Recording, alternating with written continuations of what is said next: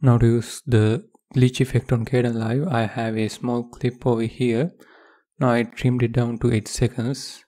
I'm going to be adding the effect around over here. To do that, I'm going to go zoom in, and you're going to zoom in until you see these individual lines. Each of these lines represent a gap of 10 milliseconds or 0.01 seconds. I'm going to cut over here, and I'm going to move 8 pieces. So 1, 2, 3, 4, 5, 6, 7, 8.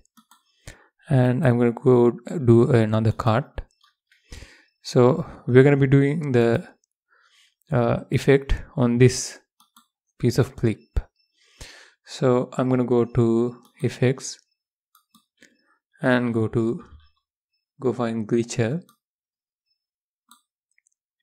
Then I'm going to change the glitch frequency.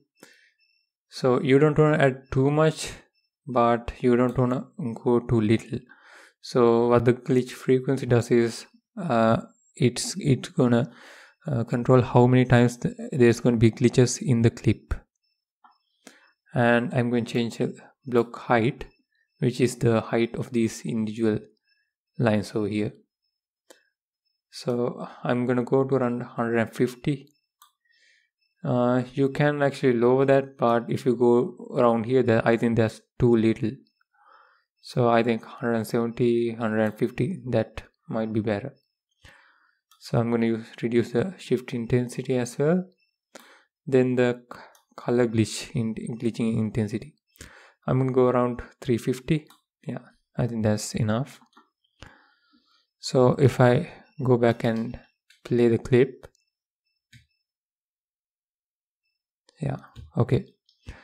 Now I'm going to go back and I'm going to hide this for now. Then I'm going to find an effect called pixel, and I'm going to do some adjustment over here, around 0.037 shift intensity and a little bit higher block size. Now if I play over the clip over here,